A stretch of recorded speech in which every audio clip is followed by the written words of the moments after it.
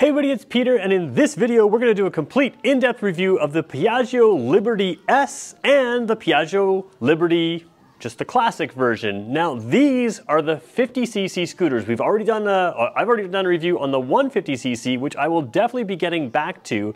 And if you have questions that I don't answer in this video, make sure you subscribe and let me know in the comments below what you want to know, because I'm filming here at Jim Gilbert's Power Sports here in Fredericton, New Brunswick, and they allow me complete access to their entire vehicle and power sports lineup. So if you have questions, I get to bring these back on camera and make future videos to make sure that you get all the answers you need. So let's get going with the review.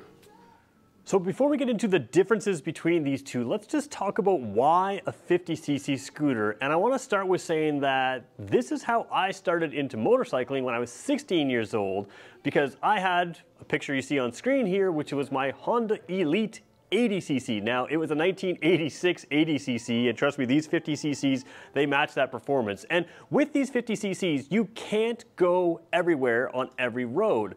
But part of the fun of owning them is to find out all the places you can go, and it just makes it a fun way to get around. So there were so many places that I didn't think I could get to on a small little scooter that you can, and it makes taking the scenic route all kinds of fun. They're great for in town, and if you're here in Fredericton, New Brunswick, you don't need a motorcycle license to drive one. A simple car license will do. And if you're 14 years old, where I am, and this is similar in other parts of the world, if you're 14 here in New Brunswick, you can just write a test, and these can also be vehicles that you can drive at 14. You don't have to wait till you're 16. So it's a great way to get around, and they have enough power to move you all through city streets and, you know, even outside of town, depending on the routes that you're taking. So they're absolutely a blast. They take you everywhere. They give you a sense of freedom and fun that almost nothing else does.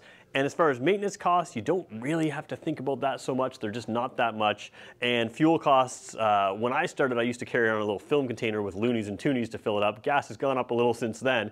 But the point is, you just don't think about fuel costs either. They are such little fuel use.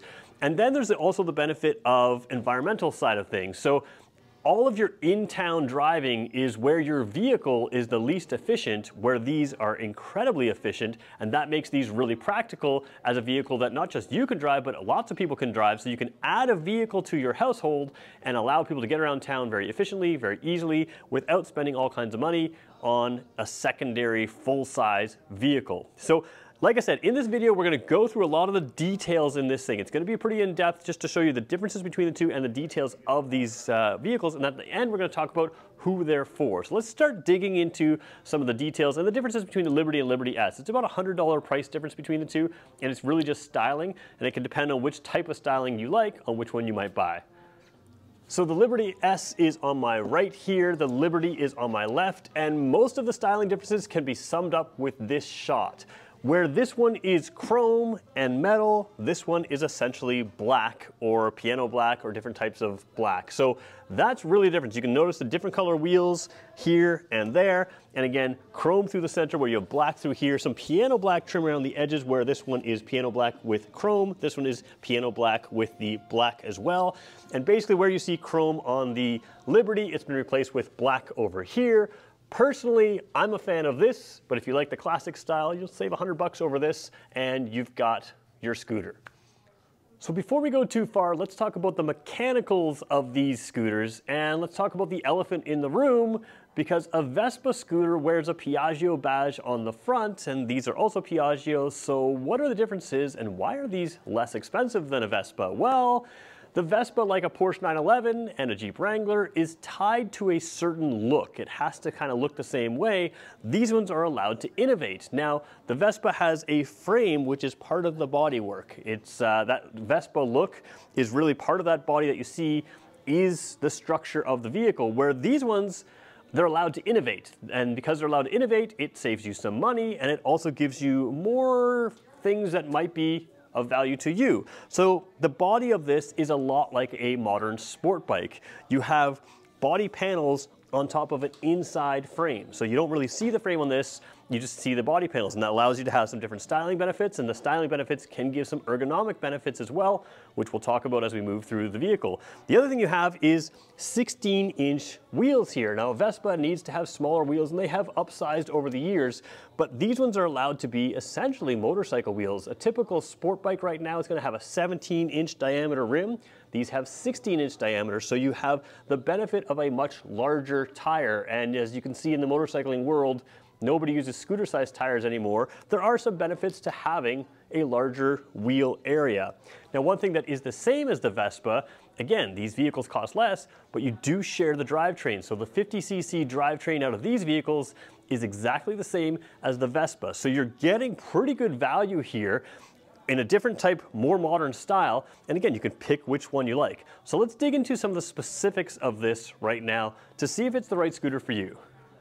So let's talk ergonomics, or how it's like to sit and use this, sit on this thing and use this thing. First of all, I'm about 6 feet tall. Scooters are often fairly tall. This is on its center stand, which raises it up. But you can see I can sit on the seat, flat feet. If you are shorter, don't worry about it. You're not going to necessarily sit on this with the center stand up. If I pushed it forward, it would drop several inches and be lower. So shorter people tend to fit just fine on scooters, but also tall people do. So I'm about 6 feet tall. And what I like about this is Piaggio spends a lot of time talking about the rider's triangle, and that's anything to do with motorsports. It's the triangle between your seat, your handlebars, your feet, everything in there. Sort of there's a triangle of space there. And they talk about getting that just right. This is a different feeling scooter than a Vespa. The triangle is slightly different. So if you come here to Wheels and Deals in Fredericton, you can sit on a Vespa, you can sit on a Liberty side by side and sort of see that differences. It's kind of hard to show you. To me, this feels like it's a little closer, but as you can see, there's all kinds of space in here for a person of my size, and it's sort of a nice narrow tucked in kind of sporty feel to it. What I like about the Piaggio that's better than the Vespa in my opinion is they have the foot pegs here that pop out. So I'll show you them a little closer in a future clip, but I want to show you what it looks like for me to sit on here. We're going to get rid of our Freddy Power Sports frog over here. Come back in the shot. So when you have a passenger, and these can take passengers even as 50cc's, they can sit back up here. And because you have foot pegs, you can keep your heels nice and tucked in. Now, I have size 11 feet, and on a Vespa, the floorboard runs in with the foot pegs, and I find like my heels are just a little bit out. It's a little bit less comfortable. But you could sit someone back here to do all your running around town with plenty of space for the rider out front, and I think that works really well. Again, the innovation that they allow here is kind of nice. Another little ergonomic detail is that the floorboard here is flat. Let's put these back in so I don't walk into them. But the floorboard's flat. On a Vespa, it will pop up a little bit. And again, that's part of that frame and body construction. They need some strength through there. But this flat area allows you to move your feet around a little bit more, and it also allows you to use this clip, which we're going to show you in a second, to hold a backpack and have a flat floor in there for a little bit more stability to whatever you're putting in here. So scooters are known for their luggage carrying capabilities compared to regular motorcycles. And we talked about this little clip here, which we're going to show you now. There's also storage in here and storage under the seat, which we'll show you in a second. But I grabbed my backpack here to show you sort of the benefits of this clip in here. I'll walk around the back here. When you fold that clip out, you can take a backpack like mine, you can set it on the floorboards, and then you can clip this in here, and it's gonna stay there. You can put your feet to the side. Now I would tie up some of those little straps to make sure they don't fall down, but you can see this is just a perfect little place to hold what you need, and I'll just jump on here as well, throw my feet on the sides, and I've got good control of that backpack right where it is using just that clip. So that clip and the flat floorboard give you a lot of security to your luggage. Now let's look at the built-in storage compartments on this scooter as well. So the storage area you're going to use most often probably is right here. You're going to turn the key one notch, you're going to press it in, and this releases here. Now, hopefully you can see a little bit there. Let's just move the camera a little bit forward there to get in. This is a nice little storage container. You've got lots of space in here. Not all scooters have as much space as this. It doesn't look like a ton, but it's only meant to hold maybe your sunglasses, certainly your phone and your wallet, some of the basic things that you're going to pop in there every single time. What's nice about it is you have the option of getting the accessory 12-volt or USB charger. I'm not sure which one it is. I think it's a USB charger. But the point is you can charge your phone in here so you can keep it charged while you're going. What's really fun, if you want to spend a little bit more money, you could get a helmet communicator and actually hear GPS navigation through your helmet, and of course keep your phone charged. But if you're just like me, you might just throw it in there on its own, or you might get a cell phone or a charger in there as well. So that is an option for you, and you've got storage here on both sides. Let's take a look at under the seat now where you have more storage. So to get into the storage underneath the seat, unlike the 50cc Vespa, which has a keyhole there, this one you're going to grab into your little storage compartment here and have a little release at the bottom there where you can lift the seat up, and then you can close this. I'm just going to get the keychain out of the way, close it, so I have lots of space to show you everything in here. So we'll flip that forward like that. Let's move the camera a little bit forward and show you what you've got for storage. So underneath the seat on a 50cc scooter, you could fit usually a 3/4 size helmet. Now there's quite a bit of space in here. To me, I don't think a full-size helmet would fit just because of the little bit of bulge right here. If that's open, you can fit your pretty much full-face helmet in there. But you have a lot of space. One little difference compared to the Vespa, this one has a screwed-in section here, so this does not lift out. On a Vespa, that tray lifts right out. There are a little bit of drain, or a single drain hole. There is a single drain hole in the bottom there to allow any moisture to work its way out if that happened. And your fuel fill is also locked underneath the seat here, so nobody can mess with that as well. There's a small toolkit up on the seat, just out of camera view, which you probably aren't going to need too much, but it is there if you need it. So good amount of storage here. Now the benefit of a storage like that is when you're riding, you have access to all this storage. But a lot of people, when they're not riding anymore, they'll put their helmet inside there. Now, if you want a full face helmet, or if you want to keep whatever you have locked in your scooter when you're going somewhere, there's a little tab right there, and there's also one on the other side. I want to show you that up close right now. So a lot of time that little tab goes unnoticed, but what that is useful for is if you have a D-ring style helmet, which is the way they would connect on the straps, you can flip your D-ring over that, shut down the seat, and you can hold your helmet outside of the, still locked underneath the seat, but outside of the scooter. So you can hang it off the side of the scooter, left and right side, so you could do two helmets that way, and that would allow you to keep whatever you have inside the scooter, inside and locked, while also securing your helmet through the D-loop there and having it hang on the side of the scooter there. So really kind of a smart little extra piece there.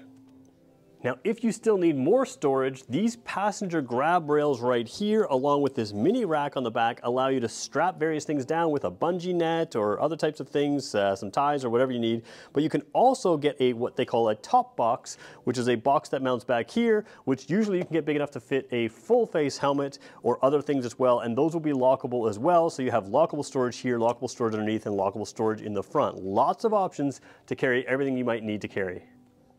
Let's take a look at the front here and cover some of the features here that often get overlooked. First of all, a scooter in general is really great in poor weather because you've got this weather protection here. So when you have not just a fender, but this entire area here, which keeps you drier in wet conditions. So if you go to work and it's nice and clear, but you have to come home in the pouring rain, you have a better weather protection because you can drive through the rain and your knees are protected, but also the spray off the tire and all that dirty stuff off the road is going to stay away from you, unlike when you have your feet out on foot pegs where they can get soaking wet and very dirty on a motorcycle. But you still have motorcycle components here. So unlike a Vespa scooter, which has a single side and the open wheel on the other side, this one has tubes on both sides. So you've got suspension on both sides here, not just on one side, which is more traditionally motorcycle-like to go along with these more traditionally motorcycle style and size tires. And then you've got in here a vented disc brake, which is just like an automotive style brake, a large disc here on the 50cc. On the 150cc, you can get ABS brakes. That's not available in Canada on the 50cc. So it's just something to keep in mind. I don't know that it matters that much because, again, you're not going all that fast on this, but plenty of stopping power here. Let's take a look at the drivetrain in the rear now. So on the rear of the scooter, scooters tend to be a little bit heavier for the size than motorcycles, but all of that weight is down low here. So you've got all of this kind of area, which again gives you that huge storage space under the seat, but the weight is down here. You've got a single spring here. Now, if you're paying attention to the spring, this is what we call a variable rate spring. What that means is that there's tight coils here and a wider coil there, and that means that the spring itself is designed to help you handle both large bumps and small bumps. So a really smart, up-to-date design there, and this whole thing is a swing arm. If you are looking at the 50cc, if you want to know a little trick on how to tell which one's which, this will say Piaggio and look like this with a 50cc. And I'm going to show you a picture on screen now of the different look of the 150cc. So if you walk in the showroom, you can impress the salespeople by just glancing at this area here, and you'll be able to tell if it's a 50cc or a 150cc. There's another way to show you. We're going to show you the dash next, so let's go take a look at that. So the other way to tell the 50cc from the 150cc is looking at the dash here, which we'll bring to life for you right now. You've got nice blue backlighting there. The 50cc has a speedometer that goes to 80 kilometers an hour, 50 miles per hour. It's going to go to about 140 or so. Again, the speedometer will go to 140 on the 150. So the 150 is going to still top out around 100 kilometers an hour. This one's going to be that 50, 60 kilometer an hour range in-town speeds only for this bike. Simple controls here. You've just got the odometer. I believe there's a trip odometer as well in there if we cycle through. Yeah, trip A, trip B, and just your mileage in there as well. Fuel gauge, which is nice to have as well. Not everything used to have a fuel gauge. You used to have to figure that out on your own, but that's also nice to have. So let's look at the controls as well. All right, looking at the left side of the scooter here, you have controls, and I realized I made a mistake. The release that I showed you in the glove compartment is also electrically available right here on the handle, and that's something I should have caught, but I missed. So if you're watching earlier, just tap that when the key's in, and we'll shut that trunk again, and that will release the trunk. But there's also a good noisy horn, which is quite loud, especially inside here. You've got your signal lights here, so you can signal left, signal right, and you can cancel by pressing it in the center. And of course, your headlights are always on, so you're gonna go down like that for flash to pass. You can see the high beam light just coming on as I tap it, and if you wanna leave your high beams on, you just tap it forward. So we'll take a look at that. The other thing here is there is a lever over here, but this has no gearing for you to worry about. On a motorcycle, this would be a clutch. In the scooter, it's exactly like a bicycle. That is your extra brake, your rear brake. So handle brakes for both sides. On the right side, the angle I'm filming at hides the brake lever, but it's right there as well, so that's your front brake. You've got the kill switch, which basically turns the vehicle off and makes it unable to start. So you turn the key and press the start button here to start it, and you can kill it with that right there, or you can turn it off with the key. The mode button over here is just what cycles through your odometer, which was the, again, regular odometer, trip A, trip B. Just want to show you the lighting in the rear while we're here. We'll turn on one of the signals here so you can see signal light comes on there and brake light as well. So just kind of nice modern looking brake lights and signal lights. I like the look of them. They're not LED on this, but again, for the price point, I don't think you would expect it. But very, very nice looking lighting that looks certainly above its class. Taking a look at the front lighting, I'm having trouble showing you these, but this is an LED sort of daytime running light, much like a modern car. Very easy to see in person, just awkward to film for whatever reason today. You do not have an LED headlight, that's just a standard headlight. Again, price point wise, it makes total sense. You're not gonna outdrive the headlight, you're not gonna be going fast enough to worry about that. High beam, low beam right there, and we'll turn the signals on, same thing in the front there. So there's sort of a review of the lighting as well. I just walked away from that shot and I realized that where that LED is lit, that for me is an extremely bright light over to the side, which helps with visibility. So I'm gonna try to see if just turning the bike on and off shows that in the camera, but I can tell you right now that that is extremely well lit off to the side, which gives you great width to your visibility, whereas the headlight will shine forward to you. So that may be even more visible to the side than the front. So let's talk about who these scooters are for, and they're really for a lot of people. The first thing you have to point out with these is you have to want one because you want to have fun. It seems silly, a little 50cc compared to the motorcycle sizes and speeds that you can have, but scooters are an absolute blast to drive. They're also a conversation piece, and they're a little bit rare here in North America, so they become something that's just fun to talk about, fun to live with, and absolutely fun to ride. The other thing is, Vespa sells itself very much as a fashion brand, but a lot of people forget that these Piaggio Liberties are also pretty fashionable. This bronze paint color has had a number of compliments just as I'm sitting here filming. It's a matte finish here, so it looks pretty cool in person. But who else are they for? If you are looking for something that is very efficient to do a lot of your daily errands and daily running around, these are excellent options. If you're a 14-year-old, it'd be helpful if they could drive themselves some places. Here in New Brunswick, they can do that. If you don't want to have to get a motorcycle license, but need an extra vehicle just for those odd times to get around town, these are excellent for that. Why Piaggio over something like a Vespa? Well, some people prefer the more modern look, some people prefer the more modern wheels, and they are less expensive with the same powertrain. These are really fun vehicles and a really good value. There are bicycles that cost more than these, and this is going to take you a lot further, and in my opinion, it's gonna be more fun than a lot of bicycles as well. So lots of people can benefit from something like this. The other thing is they are very compact. If you have a garage of any kind, they will tend to fit in with your vehicle just like a regular bicycle will, and you can park them just about anywhere. It can save you on parking costs. A lot of people will allow these to park up near their shops, in part because they're fashionable, but they're out of the way. You can bring them up onto sidewalks sometimes and park them with bicycles. So a lot of options for who this might be for. But again, sometimes the fun is just in having something that is this fun to ride. Like I said at the start of this video, I started off on a small CC scooter that was only in-town capable, and I used to spend afternoons just finding fun ways to get to places I used to go to without taking some of those major roads.